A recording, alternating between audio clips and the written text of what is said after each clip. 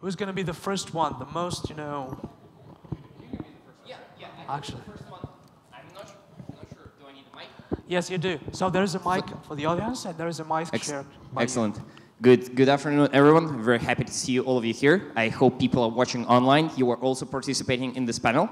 The panel at the Heinz Kabutz's session at JPREM.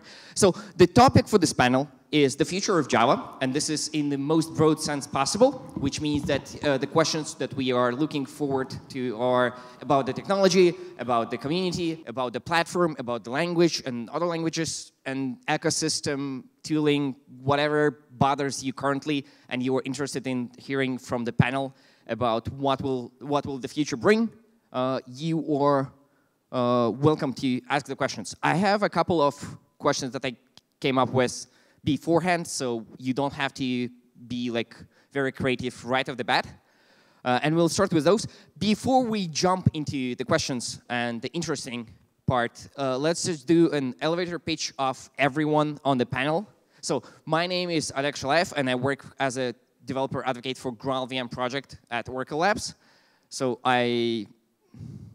and everyone else should just take 10, 15 seconds to tell us why you're here and why people should listen to you. Volker, you're up. So hi, I'm Volker Simonis. I'm working for SAP in the SAP JVM team. I'm representing SAP in the JCP Executive Committee, in the Java 9, 10, 11 expert group. I'm the OpenJDK project lead for the PowerPC and the AX S390 porting projects, which SAP is doing in the OpenJDK, and a hotspot developer since more than 10 years. David Blevins, and work a lot in the Java EE, now Jakarta EE space. I work for Tommy Tribe and do all the work no one else wants to do. And then we're also on the JCP Executive Committee and also the Eclipse board. So that's generally us.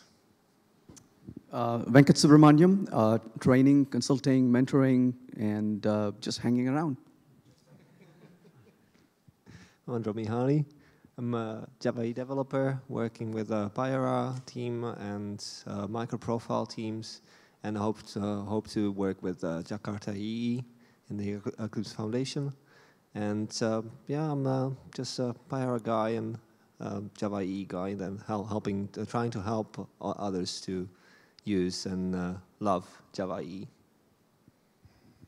All right, Milan Yankov. I work as a developer advocate for Liferay, dealing mostly with modular solutions based mostly on OSGI these days. Started with Portals a long time ago. Now in watching closely what's going on with JPMS and modularity in Java in general. Hi, I'm Sebastian Blanc. I work for Red Hat. I work for the middleware team, and we are using Java and Java EE daily. And I really believe in Java EE and in the future of Java. But I'm like Venkat, I'm just hanging around here. Hi, I'm Kirk Pepperdine. I have no idea why I'm here, but... Jay Clarity. Oh, right, Jay Clarity. Oh, yeah, right. Jay Clarity, we do performance diagnostic engines.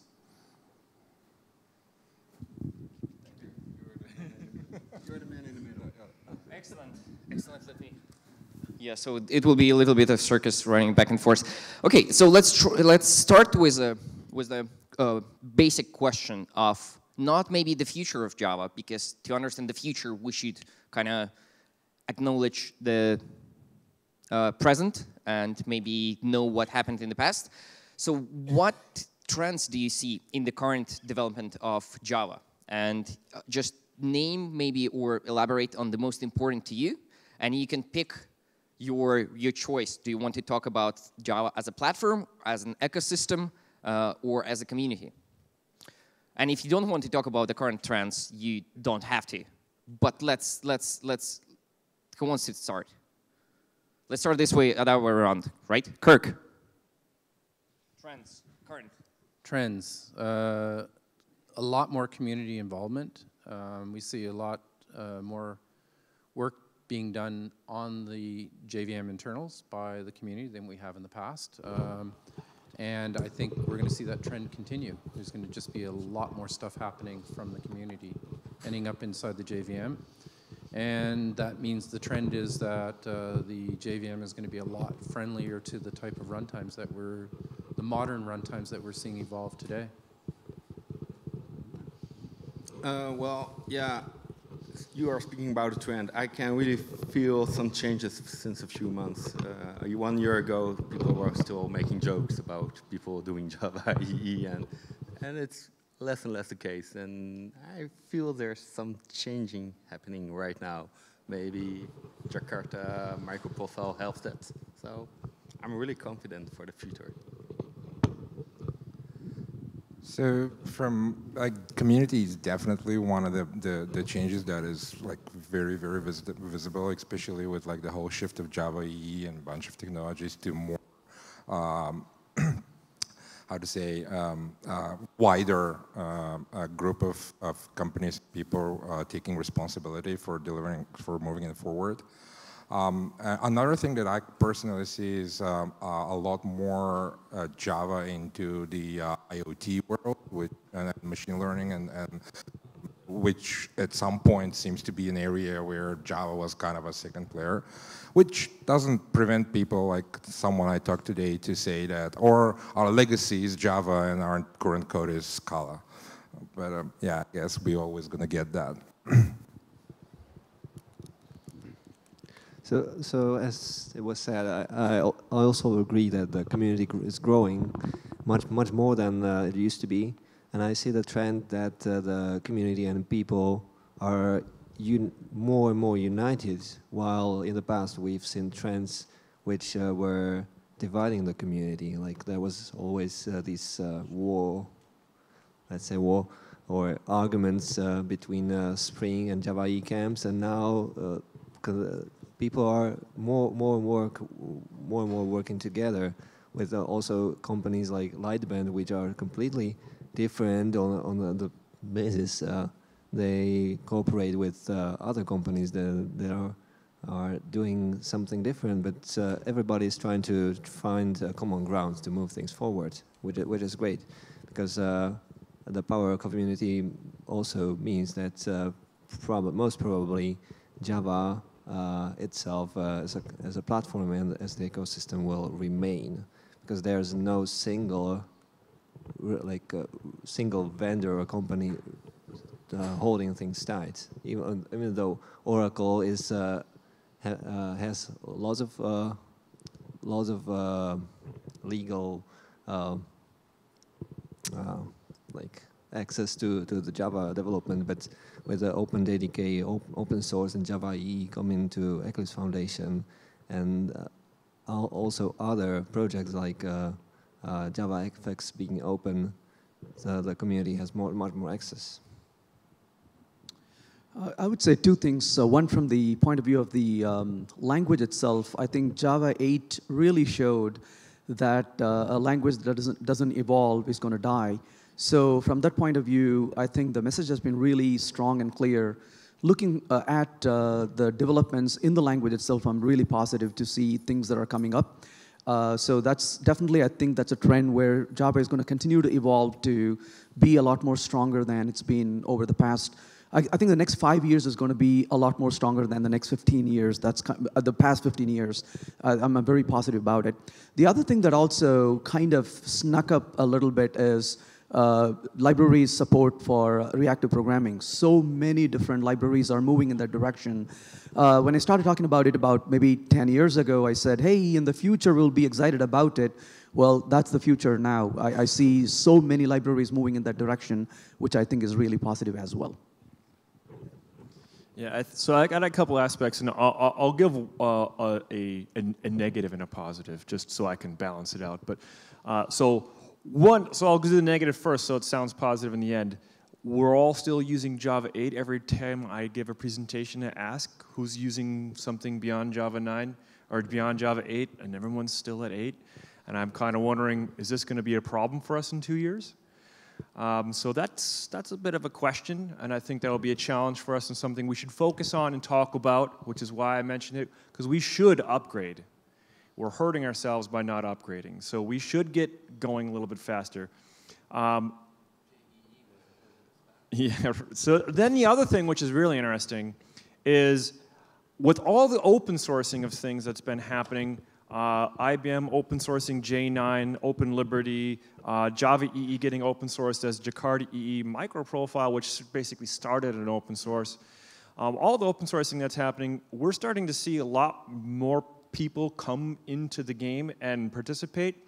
So since Jakarta EE was announced and MicroProfile 2 years before that, we've started seeing companies like Microsoft and Lightbend come in and say that they want to help out, which we haven't seen companies come to the table at this number at the same time since the very early days of Java, when the JCP started and we had companies like, Bluestone and, whatever, all kind of collaborating to create things. So that usually is a good thing.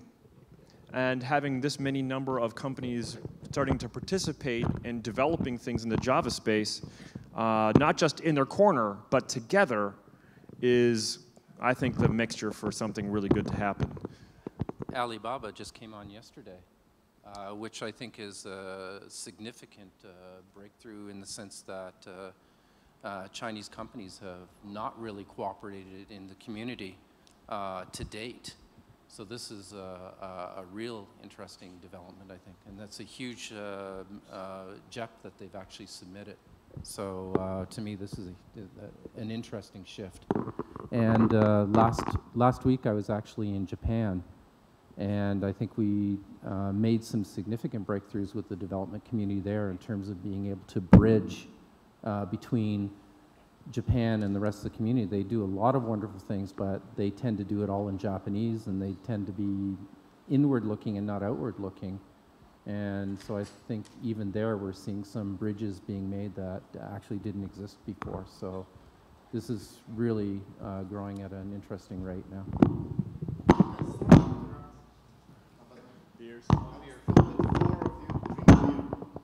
So let me see whether I got them 4. Oh my God. Thank you. Not one of them. No. 3. So that's for me. As you. Thank you. Go on. This is fine. So from a VM guy perspective, I want to concentrate on Java SE and on OpenJDK. So of course it's good that OpenJDK is an open source project, but in reality, I think it's still dominated by Oracle, especially the development in the VM is still actually only driven by Oracle. All the new upcoming features like value objects, all the new, the better Java native integration, that's all driven by Oracle. And still, the hotspot is the predominant VM and the Oracle JDK, which is used by many people. So now with the new release cadence and the new support model Oracle chose for the OpenJDK, this may change. And it's good that we have with Eclipse J9 an alternative virtual machine. But the future will show how if this will be really adopted by many projects, because in reality, I think like 99% of the people are still using OpenJDK or Oracle JDK based VMs. So we'll be into it. The trend is against. The trend is, and this is, I guess, supported by the LCJ. It's the London Java community. Actually has a build farm now where you can get all of the OpenJDK builds from them, and the Graal ones and everything. And this effort is actually being heavily supported by Oracle, because I get the feeling that Oracle wants out of the business of distributing their own special JVM. And maybe Venkat knows more, but yeah. Share. Yes, but I totally agree, and I appreciate what Adopt OpenJDK is doing. But let's put it. Let's see the reality. So Adopt OpenJDK is currently only building OpenJDK sources, which are still maintained by Oracle. So all the security fixes, all the updates are still done by Oracle for Java 8. When Oracle will stop doing this in January next year, then we will see who will step up in the community and support Java 8 for the next 2 or 3 years with security updates, with bug fixes, with all the stuff. So there must be some players like, I don't know, IBM, Red Hat, SAP, but currently we don't see who will do this. And the same for all the LTS releases. LTS, the people still misunderstand it. LTS, it's a vendor-specific tag. It's not an OpenJDK feature. OpenJDK 11 won't be an LTS release until somebody from the community will step up after 6 months and take over the responsibility, because Oracle will only support Java 11 for 6 months in the OpenJDK. Azure currently supports OpenJDK 6 project and does security fixes for that, yes. But it's not clear if we have these LTS releases and new releases every 6 months, who will do that? So that's a huge question. Did you want to add? I think one of the things that's going to really get resolved is, we've seen this in other languages and other communities as well, to your point, when big corporations don't support it anymore. Are the active users really interested in participating and moving it forward? I think that's a very important concern.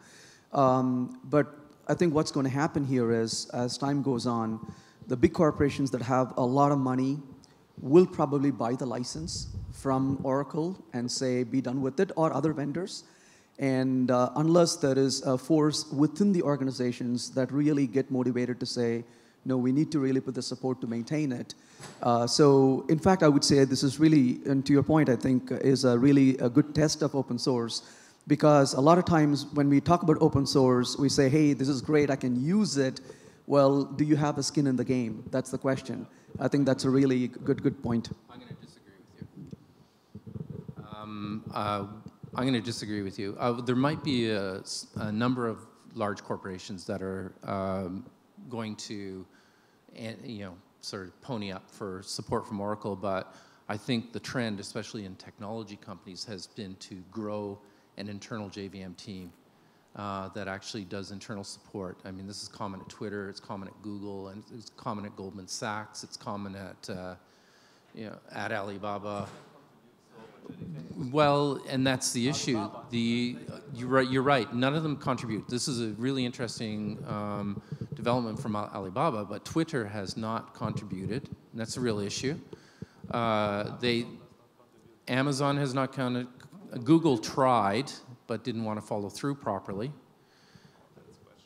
It's not, yeah, you're right. It's a debatable point, but there was some follow-through work that they didn't want to take on. That is the truth in that set. Whether it was made-up follow-through work or real follow-through work, I mean, that's a debatable point.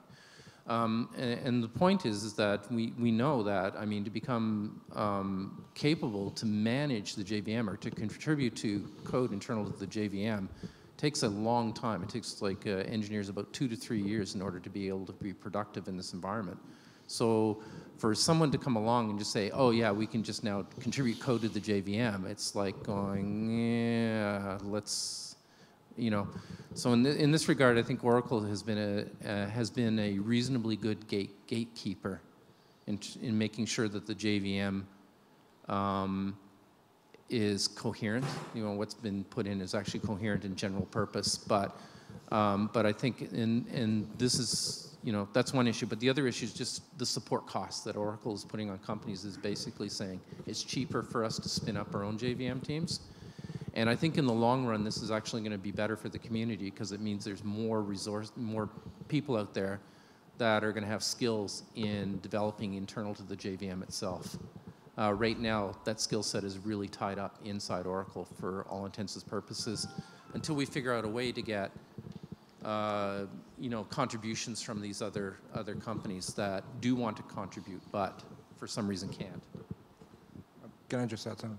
So I think it's like in general, there are two approaches to that. Like when you talk like companies like Twitter and Google, like the big players aside, because they have their own interest in collaborating or not collaborating with Oracle on that. But there is like this huge difference between when you go to like the regular Java folks who just code out there, and there's the expectation that there's going to be a new thing in Java coming up like every month or every like 6 months, like minimum. Like they want Java to be the language that catches up with all the cool things. Like we want to release like ASAP, like give it to us, give all this new stuff to us now.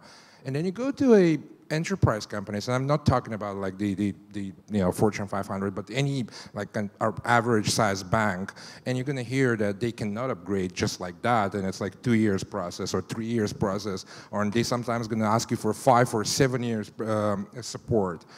So those are like the two edges of the same problem. You can't be evolving something and you're releasing new stuff every month, and at the same time provide like long-term support for, I don't know, 5 or 7 years.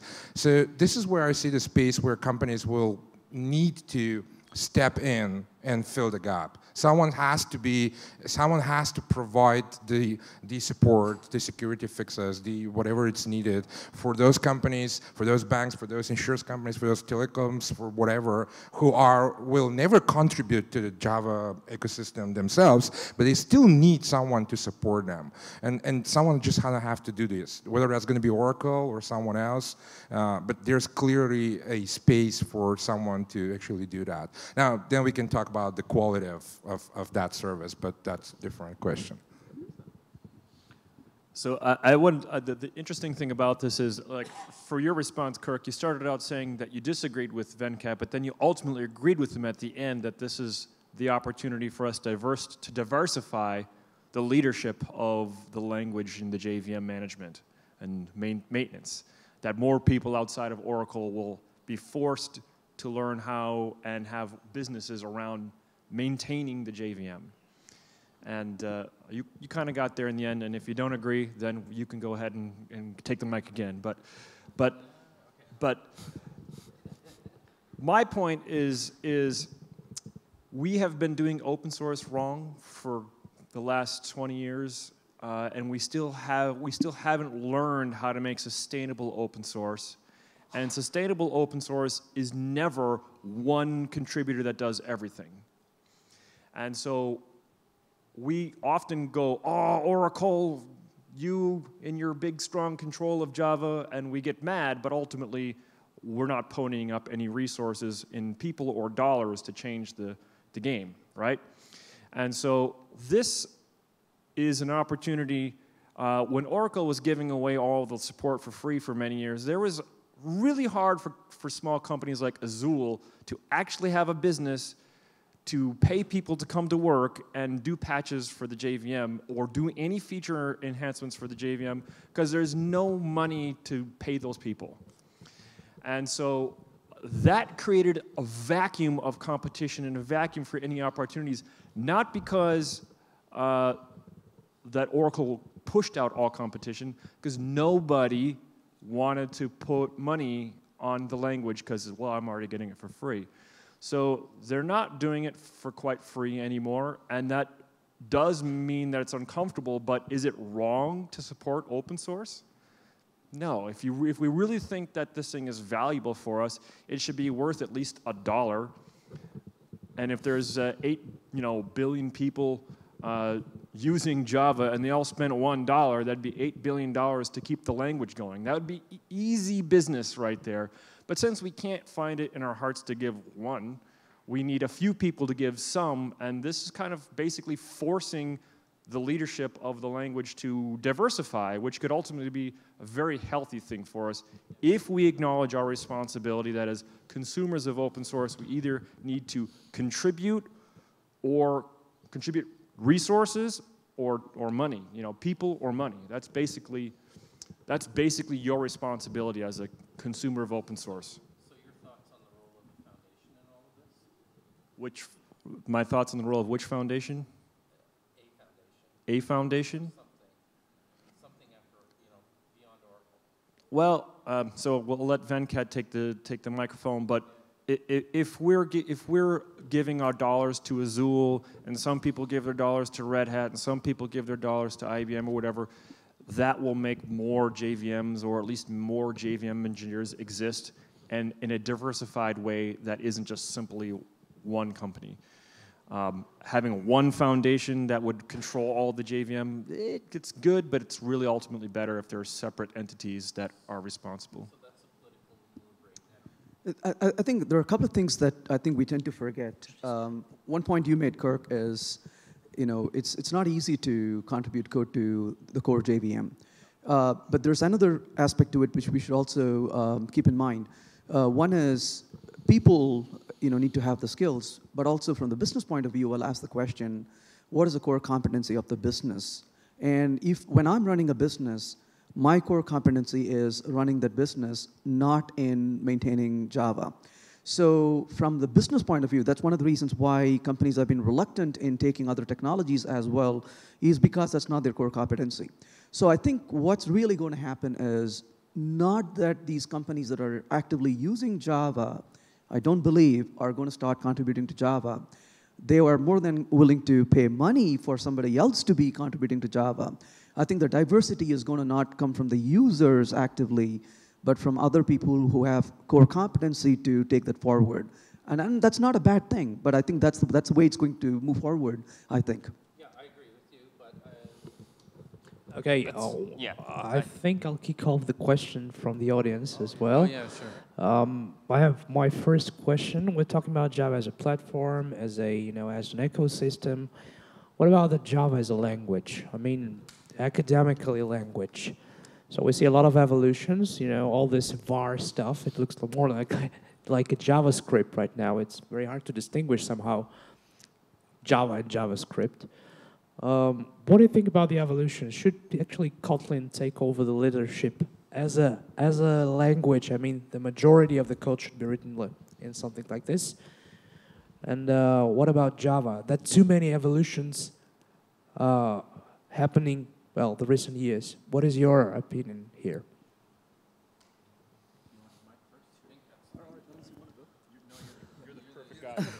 Well, I want to. It's a balancing act, but I want to emphasize a language that doesn't evolve will definitely die.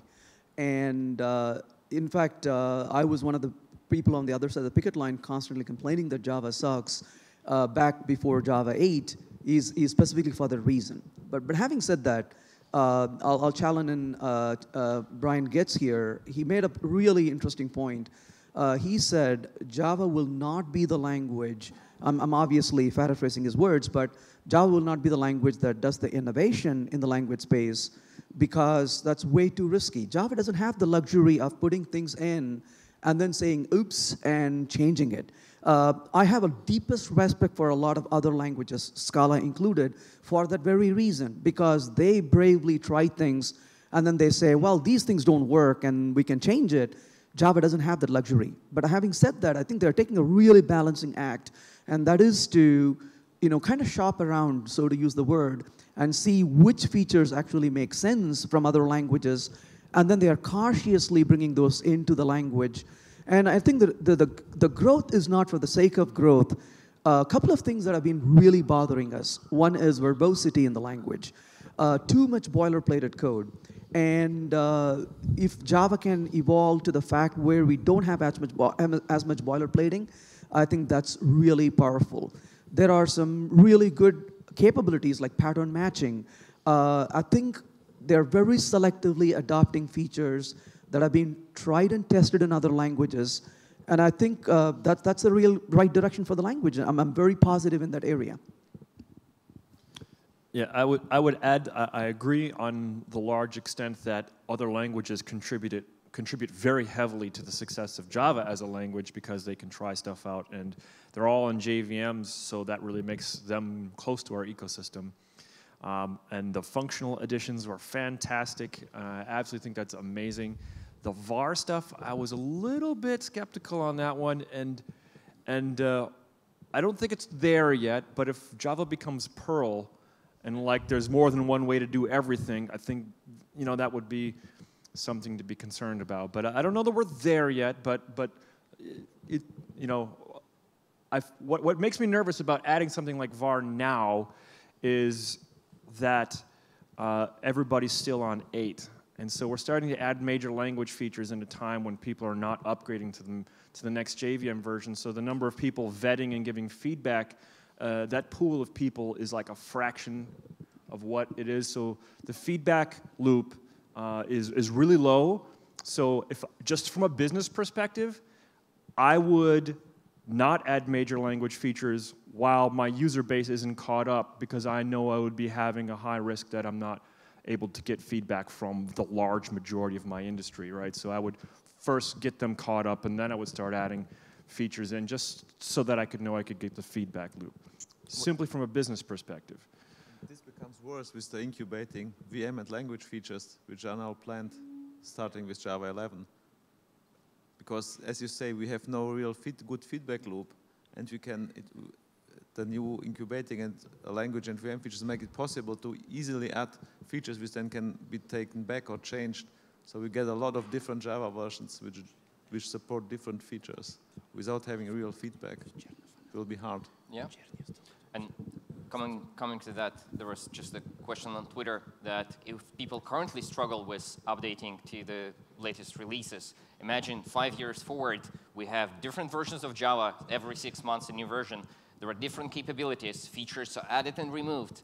Do you think it will be a much larger struggle? Should we even fragment the ecosystem this way? So that is an interesting point to add to that, rather than a question. But coming back to the languages and the experimenting, what about other JVM languages which kind of pave the road forward to the features that are easier to integrate back into Java? So currently, Kotlin seems to be like at a hype wave or at like high interest, right? Before, over the course of like 20 years, we had multiple killers of Java, which were different languages. So some of them it didn't work out, right?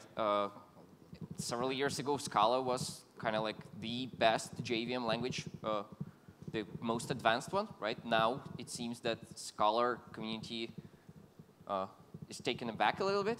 So do you think languages like that are a good way to figure out the feedback and what features should be taken into Java? And do you think any of the languages could be the next Java, like in a proper sense, overtaking the larger part of ecosystem? Right. So to the previous point, sorry.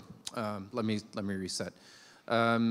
I think to answer this particular question, we have to ask the question, what has made languages successful in the past? And I think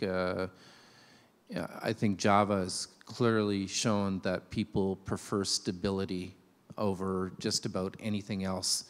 And what I think is that what you saw in the other languages was some instability, certainly with Scala. I mean, a few years ago, everybody thought Scala was going to be, the bee's knees. And there's certainly a lot of noteworthy things in there. But when we looked at it, we said, okay, there's a couple of issues. And one of the issue was a lack of stability. And I think that was probably one of the killer things. Is like, if I can't take code that I've written like last year and run it in this year's runtime, then, that's for me as a business point of view a showstopper, because that means every year I have to keep doing the same thing over and over and over again with no benefit other than to upgrade to the recent runtime.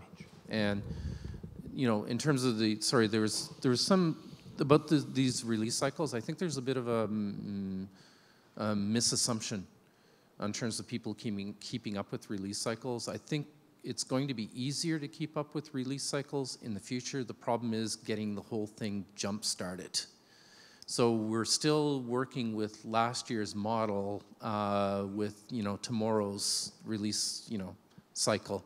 And I think that over time, as people get used to the new release cycle, this is just going to get easier for a lot of places. There are some places that are going to be resistant to the change. They're always going to be a problem. And they have legitimate reasons for being resistant to the change. But I think in general, it's going to, from a tooling company perspective, I mean, going to 9 just basically kicked the crap out of us. in terms of what we had to do to adapt to 9. But to 10, no issues. To 11, no issues. Right? We can adapt very quickly to things as we're going forward. Yep. Yeah.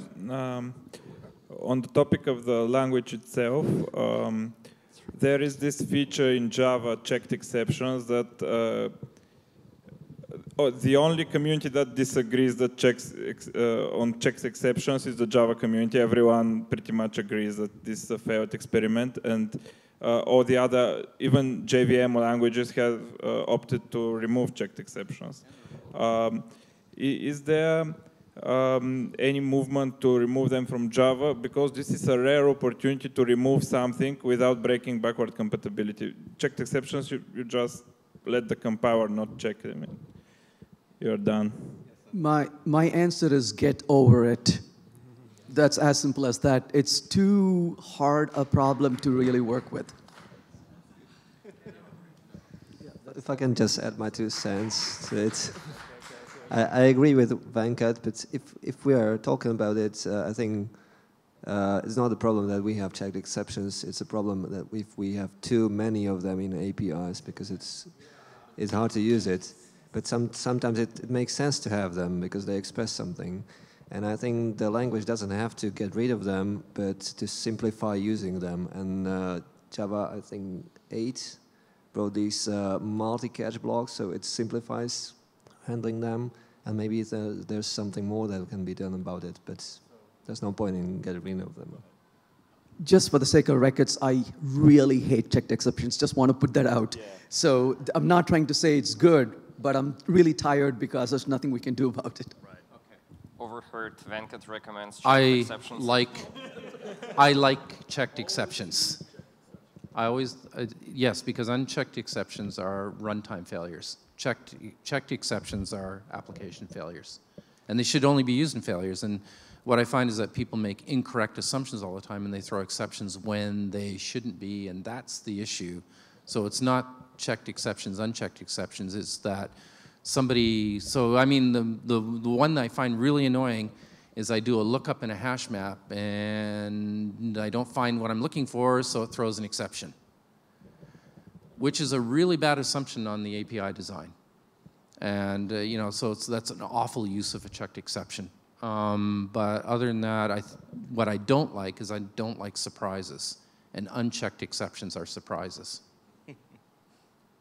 So I'll try to actually answer both the previous and this question in a very unpopular way, but that's my my private unpopular opinion is that actually the problem is we developers tend to compare things too much. And what I mean by that is I remember when I started doing Java, I was coming from obviously BASIC and then C and then Pascal and then Perl.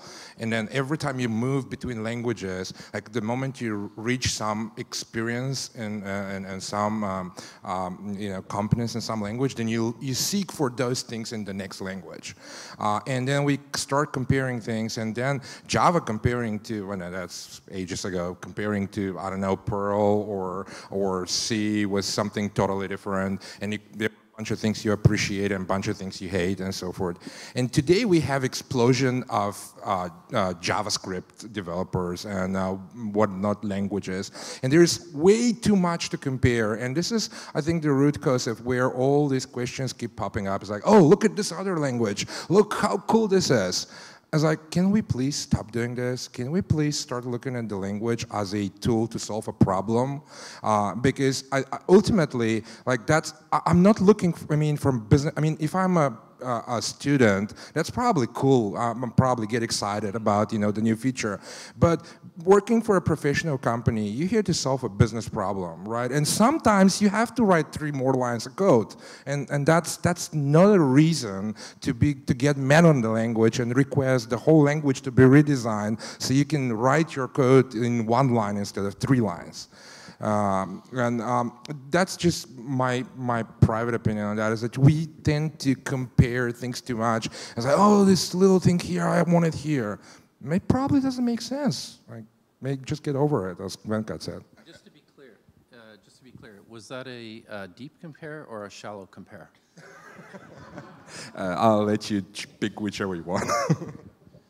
So I have a sort of related comment in the sense that my two least favorite exceptions are IO exception and illegal state exception, because the majority of code that I encounter will catch one of them and throw the other, not necessarily at the same time, but those are the most common exceptions that I ever see. And both of them are completely meaningless.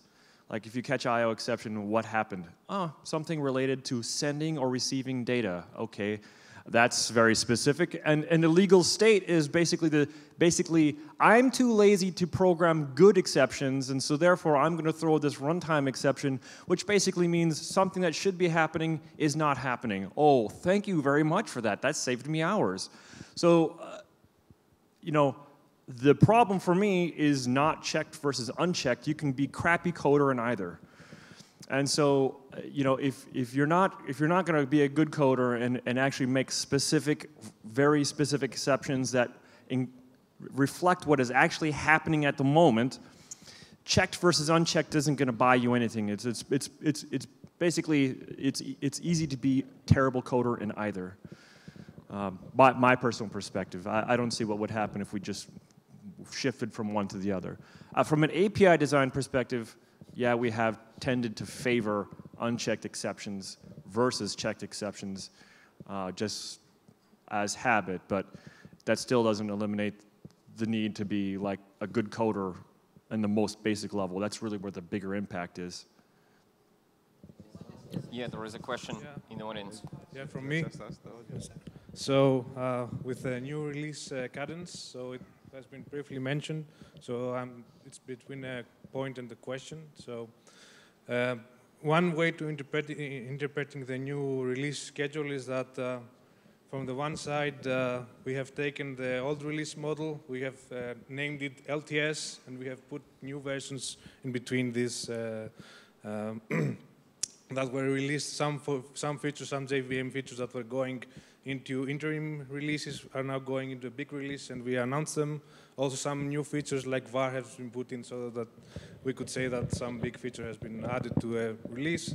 So the question is, can we say, is this offering something to the community, or it's just a marketing feature that has been added to the You're referring to, is the fast release cycle valuable and giving us something? Is that the question? That's one part of the question, and or is it just a marketing thing that we will say that we are going faster, but in essence we have renamed our model and changed the bit, and we are expressing it with an LTS release. I'll take a quick stab, and so because we only have 5 minutes left. So.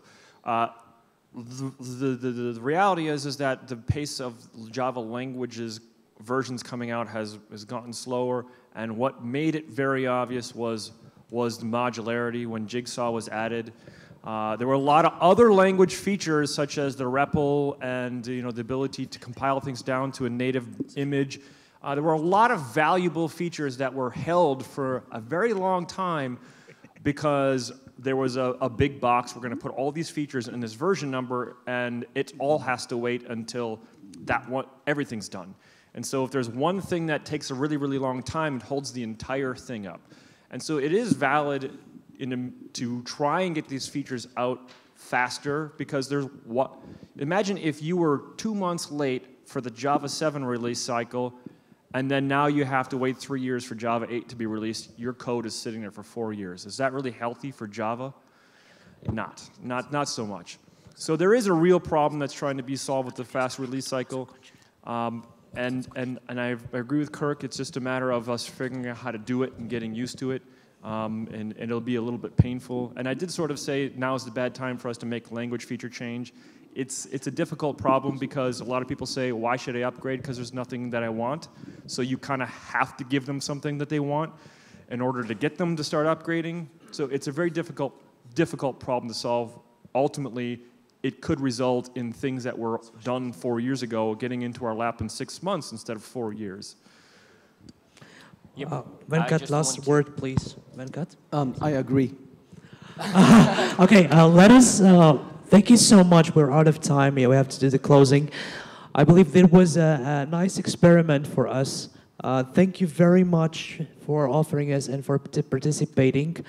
It was our honor. We are now going to close the conference in the other hall, so everybody's invited. Yes, sorry, I'm sure you'd love to answer many more questions, but we have to close the conference, and we are afraid that the beer will run out before we do that. So please, let's go and close the conference and drink the beer afterwards. Thank you. Thank you. Thank you.